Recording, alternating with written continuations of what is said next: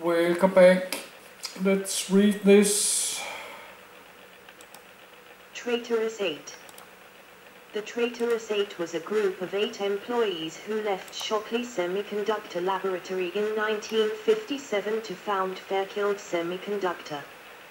William Shockley had in 1956 recruited a group of young PhD graduates with the goal to develop and produce new semiconductor devices. While Shockley had received a Nobel Prize in physics and was an experienced researcher and teacher, his management of the group was authoritarian and unpopular. This was accentuated by Shockley's research focus not proving fruitful. After the demand for Shockley to be replaced was rebuffed, the 8 left to form their own company. Shockley described their leaving as a betrayal. The 8 who left Shockley Semiconductor were Julius Blank, Victor Greinick, Gene Huerny, Eugene Kleiner, Jay Last, Gordon Moore, Robert Noyce, and Sheldon Roberts. In August 1957, they reached an agreement with Sherman Fairchild, and on the 18th of September 1957, they formed Fairchild Semiconductor. The newly founded Fairchild Semiconductor soon grew into a leader in the semiconductor industry. In 1960, it became an incubator of Silicon Valley and was directly or indirectly involved in the creation of dozens of corporations, including Intel and AMD. These many spin-off companies came to be known as Fairchildren. Initiation, edit. In the winter of 1954-1955, William Shockley, an inventor of the transistor and a visiting professor at Stanford University, decided to establish his own mass production of advanced transistors and Shockley diodes. He found a sponsor in Raytheon, but Raytheon discontinued the project after a month. In August 1955, Shockley turned for advice to the financier Arnold Beckman, the owner of Beckman Instruments. Shockley needed $1 million. $1 million in 1955 is about $11 million in 2023. Beckman knew that Shockley had no chance in the business, but believed that Shockley's new inventions would be beneficial for his own company and did not want to give them to his competitors. Accordingly, Beckman agreed to create and fund a laboratory under the condition that its discoveries should be brought to mass production within 2 years. The new department of Beckman Instruments took the name Shockley Semiconductor Laboratories. The hyphen was conventional in those years. During 1955, Beckman and Shockley signed the deal, bought licenses on all necessary patents for $25,000, and selected the location in Mountain View, near Palo Alto, California. Though Shockley did recruit 4 PhD physicists, William W. Happ, from Raytheon Corporation, George Smoot Horsley and Leopoldo B. Valls, both from Bell Labs, and Richard Victor Jones, a fresh Berkeley graduate, the location provided limited enticement for new employees. The vast majority of semiconductor-related companies and professionals were based on the East Coast, so Shockley posted ads in the New York Times and the New York Herald Tribune. Early respondents included Sheldon Roberts of Dow Chemical, Robert Noyce of Philco, and Jay Last, a former intern of Beckman Instruments. The newspaper campaign brought some 300 responses, and 15 people, including Gordon Moore and David Allison, Shockley himself recruited at a meeting of the American Physical Society. Selection continued throughout 1956. Shockley was a proponent of social technologies, which later led him to eugenics, and asked each candidate to pass a psychological test, followed by an interview. Blank, Last, Moore, Noyce, and Roberts started working in April-May, and Kleiner, Greinick, and Huerny came during the summer. By September 1956, the lab had 32 employees, including Shockley. Each successful candidate had to negotiate his salary with Shockley. Kleiner, Noyce, and Roberts settled for $1,000 per month. The less experienced last got $675. Huerney did not bother about his payment. Shockley set his own salary at $2,500 and made all salaries accessible to all employees. Traitorous 8 in 1956, Education and Work Experience. The members of the future Traitorous 8 were aged between 26, last, and 33, Kleiner, and 6 of them held PhDs. Huerney was an experienced scientist and gifted manager, and, according to Bolajek, matched Shockley in intellect. Only Noyce was involved in semiconductor research, and only Greinick had experience in electronics. Research Strategy, edit. Throughout 1956, most members of the lab were assembling and tuning the equipment, and pure scientists Huerney and Noyce carried out individual applied research. Shockley refused to hire technical staff, believing that his scientists should be able to handle all technological processes. After resettlement, he focused on fine-tuning Shockley diodes for mass production, and 5 employees, led by Noyce, continued the work on a field effect transistor for Beckman Instruments. Shockley refused to work on bipolar transistors, which later was proven a strategic mistake. Because the work on Shockley diodes took so much effort, the produced devices were commercial failures. According to Noyce and Moore, as well as David Brock and Joel Shurkin, the shift from bipolar transistors to Shockley diodes was unexpected. Shockley initially planned to work on the mass production of diffusion bipolar transistors, but then set up a secret project on Shockley diodes, and in 1957 stopped all works on bipolar transistors. The reasons for this turn are unknown. According to Beckman's biographer, Shockley regarded his diode as an interesting scientific problem, and chose it, neglecting Beckman's commercial interests.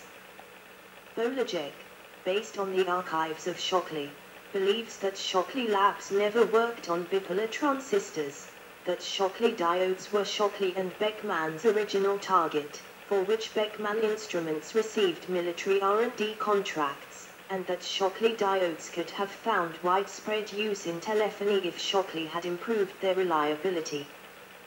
Frictions, edit. Historians and colleagues generally agree that Shockley was a poor manager and businessman. From early childhood he was prone to outbursts of unprovoked aggression, which were suppressed only due to the internal discipline of his past working environment.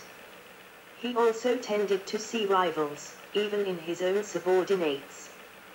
On the 1st of November, 1956, it was announced that the 1956 Nobel Prize in Physics would be awarded to Shockley, Bardeen, and Brattain. The related public events of November-December overtired Shockley and took him away from the lab at a time when it had several management problems. Despite the festivities, the atmosphere in the lab was unhealthy. Although Shockley was never diagnosed by psychiatrists, historians characterized Shockley's state of mind in 1956-1957 as paranoia or autism. All phone calls were recorded, and the staff was not allowed to share their results with each other, which was not feasible since they all worked in a small building. Shockley, not trusting his employees, was sending their reports to Bell Labs for double-checking. At some point, he sent the entire lab for a lie detector test, though everyone refused. The team started losing its members, starting with Jones, a technologist, who left in January 1957 due to a conflict with Greinick and Huerney. Noyce and Moore then stood on different sides. Moore led the dissidents, whereas Noyce stood behind Shockley and tried to resolve conflicts. Shockley appreciated that and considered Noyce as his sole support in the group. Resignation, edit. Borden Moore in 2004. In March 1957, Kleiner, who was beyond Shockley's suspicions, asked permission ostensibly to visit an exhibition in Los Angeles. Instead, he flew to New York to seek investors for a new company, and his parents, New York residents, assisted him. Kleiner was supported by Blank, Greinick, Last, Roberts, Huerney and more. Arthur Rock and Alfred Coyle from Hayden, Stone and Company became interested in the offer, believing that trainees of a Nobel laureate were destined to succeed. As a last resort, on the 29th of May 1957, a group led by Moore presented Arnold Beckman with an ultimatum: solve the Shockley problem or they would leave. Moore suggested finding a professor position for Shockley and replacing him in the lab with a professional manager. Beckman refused, believing that Shockley could still improve the situation, later regretting this decision. In June 1957, Beckman finally put a manager between Shockley and the team, but by then 7 key employees had already made their decision. At the last minute they were joined by Noyce. Roberts persuaded him to attend the meeting of the California Group, as they called themselves in the agreement with Fairchild. The meeting was held at the Clift Hotel in San Francisco and was attended by Rock and Coyle. These 10 people became the core of a new company. Coyle, a ruddy-faced Irishman with a fondness for ceremony, pulled out 10 newly minted $1 bills and laid them carefully on the table.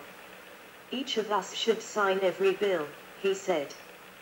These dollar bills, covered with signatures, he explained, would be their contracts with each other. Finding investors proved to be difficult. The U.S. electronics industry was concentrated in the East, and the California Group preferred to stay near Palo Alto. In August 1957, Rock and Coyle met with the inventor and businessman Sherman Fairchild, founder of Fairchild Aircraft and Fairchild Camera.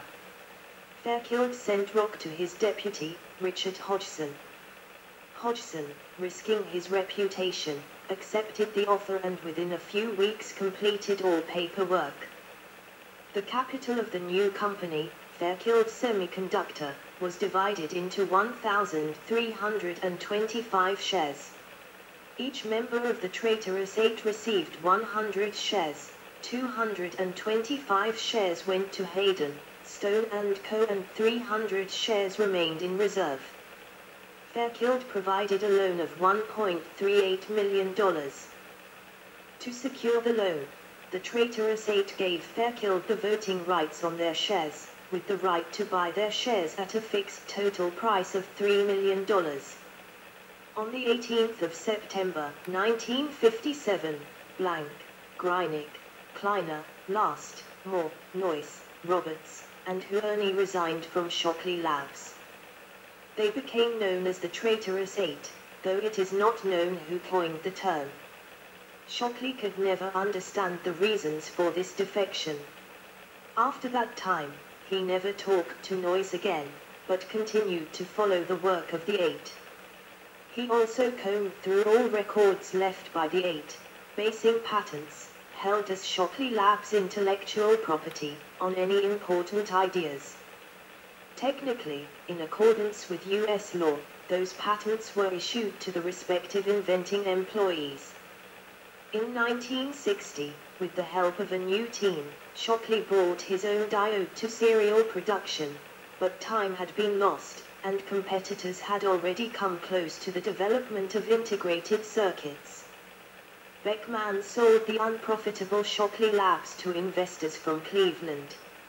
On the 23rd of July 1961, Shockley was seriously injured in a car crash, and after recovery left the company and returned to teaching at Stanford. In 1969, IT&T, the new owners of Shockley Labs, moved the company to Florida. When the staff refused to move, the lab ceased to exist. Split, edit. We were all focused on the single goal of producing our first product, a double-diffused silicon mesa transistor. We were all very young, 27 to 32, only a few years beyond our school days. We were a very compatible group and spent a lot of time outside our working hours. Most of the founders were married, busy starting their families and raising small children in addition to all the time and effort they were spending building Fairfield. I am struck by what a remarkable time it was and what innovative opportunities. JT. Last, 2010. In November 1957, the 8 moved out of Greinicker's garage into a new, empty building on the border of Palo Alto and Mountain View. Their starting salaries ranged from $13,800 to $15,600 per year. Hodgson, who headed the board of directors, suggested Noyce as the operational manager of the company, but Noyce refused. Fairfield, knowing Noyce's personality, also opposed his leadership. Regardless of the will of Fairfield, Noyce, and Moore, who were responsible for the research and production, respectively, became the leaders among equals. The group immediately set a clear goal to produce an array of silicon diffusion MESA transistors for digital devices, utilizing the research results of Bell Labs and Shockley Labs. Moore, who early and last led 3 teams working on 3 alternative technologies. The technology of Moore resulted in a higher yield of operational NPN transistors, and in July-September 1958, they went into mass production. The release of PNP transistors of Huerny was delayed until early 1959. This created the Moore-Huerny conflict at Fairfield. Moore ignored the contribution of Huerny, and Huerny believed that his work was unfairly treated. However, the Moore transistors formed the prestige of Fairfield Semiconductor for several years. They beat all the competitors.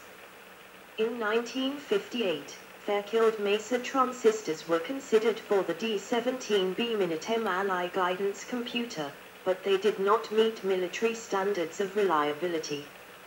Fairfield already had a solution in the planar technology of Huerny proposed on the 1st of December, 1957. In the spring of 1958, Huerny and Last were spending nights on experiments with the first planar transistors. The planar technology later became the second most important event in the history of microelectronics, after the invention of the transistor, but in 1959 it went unnoticed. Fairfield announced the transition from MESA to planar technology in October 1960. However, Moore refused to credit this achievement to Huerny, and in 1996 even attributing it to unnamed Fairfield engineers. In 1959, Sherman Fairfield exercised his right to purchase shares of the members of the Traitorous 8. J. Last recalled, in 2007, that this event happened too early and turned former partners into ordinary employees, destroying the team spirit. In November 1960, Tom Bay, the vice president of marketing at Fairfield, accused Last of squandering money and demanded termination of Last's project of developing integrated circuits. Moore refused to help Last, and Noyce declined to discuss the matter.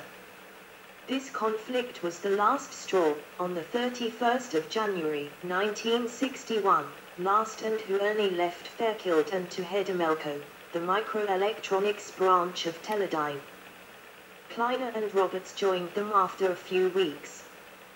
Blank, Greinick, Moore, and Noyce stayed with Fairfield.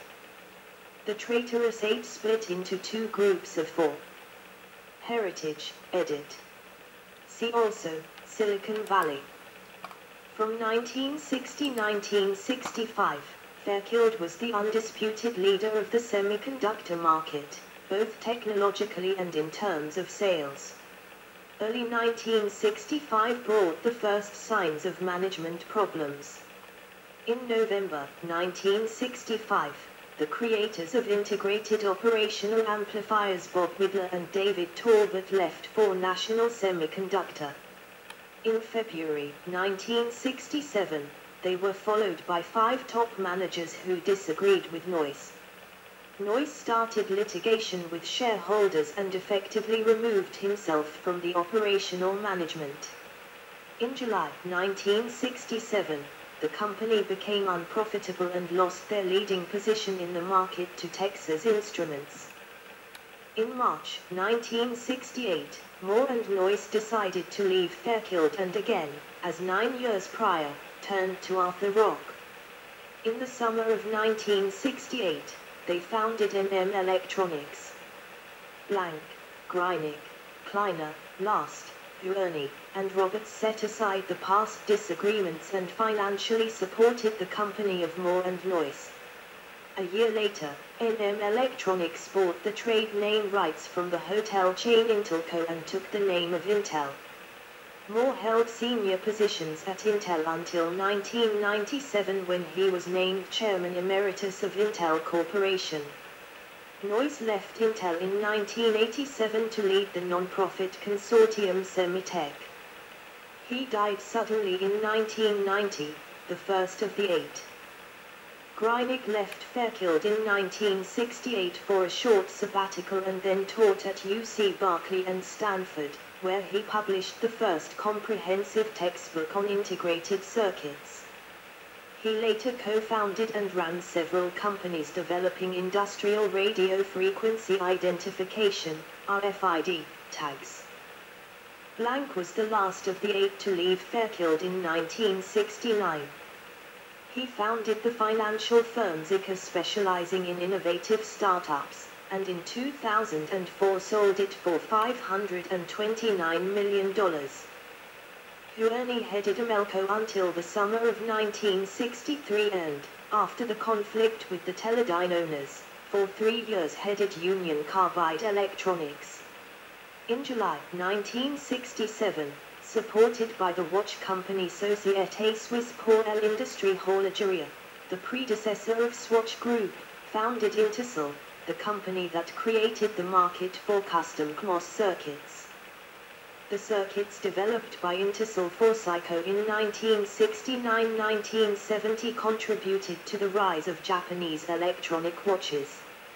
Intersil and Intel weren't competitors as Intel released a limited set of template circuits for computers and sold them initially only in the US market, whereas Intersil focused on custom CMOS circuits with low power consumption and sold them worldwide. Last remained with Amelco and for 12 years served as Vice President of Technology at Teledyne. In 1982, he founded Hillcrest Press, specializing in art books.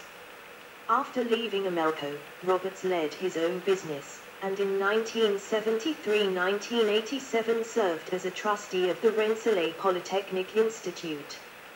Amelco, after numerous mergers, acquisitions, and renaming, became a subsidiary of Microchip Technology. In 1972, Kleiner and Tom Perkins from Hewlett-Packard founded the venture capital fund Kleiner Perkins Caulfield and Bias, which has been involved in the creation and /or funding of Amazon.com, Compaq, Genentech, Intuit, Lotus, Macromedia, Netscape, Sun Microsystems, Symantec and dozens of other companies. Kleiner later wrote that his goal was to geographically spread the venture financing. Honors, edit. In May 2011, the California Historical Society gave the Legends of California Award to the 8. Last, Moore, and Robert's son Dave attended the event in San Francisco. Fairchildren, edit. Fairchildren redirects here. For the 2015 album, see Fairchildren, album. For other uses, see Fairchild, disambiguation. In research, reporting, and popular law related to Silicon Valley, the term Fairchildren has been used to refer to 1. The corporate spin-offs created by former employees of Fairchild Semiconductor. This usage was propagated by historian Leslie Berlin through her 2001 review article, PhD thesis, and biography of Robert Noyce. to the founders of such firms. This is the earliest usage, for example, in the 1978 BBC Horizon documentary Now the Chips Are Down, Tom Wolfe's 1983 profile of noise, or a 5,000 word profile of Silicon Valley in 1999. 3 former Fairchild Semiconductor employees, as in a 1988 New York Times article. 4 the original founders of Fairchild Semiconductor, more commonly known as the Traitorous 8. This has been used by the PBS website and a book by Blasiat al. One of the first articles to identify Fairchild as the parent of so many spin-offs appeared in Innovation magazine in 1969.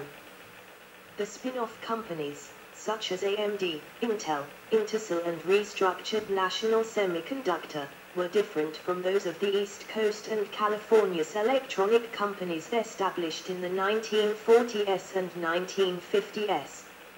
Old Californians like Beckman and Varian Associates did not trust Wall Street and kept control of their companies for decades, whereas the new companies of the 1960s were created for a quick, within 3-5 years, public sale of shares. Their founders built a business strategy based on the expectations of the investment banks. Another characteristic of Silicon Valley was the mobility of managers and professionals among companies. Partly because of noise, Silicon Valley developed a culture of openly denying the hierarchical culture of traditional corporations. People remained faithful to each other, but not to the employer or the industry. Fairchild alumni can be found not only in electronics-related but also financial and public relations companies. See also, edit. 1 Chitang Sa, another former employee under William Shockley who later joined Fairchild Semiconductor, where he co-developed CMOS along with Frank von Lassweiler at Fairchild. 2 Mohammed Attallah, inventor of the MOSFET, MOS transistor, former Bell Labs employee who later joined Fairchild Semiconductor. 3 Nifty 50 group of 50 companies on the New York Stock Exchange in the 1960s-1970s. 4 PayPal Mafia, former PayPal employees who founded a number of technology companies. Notes, edit.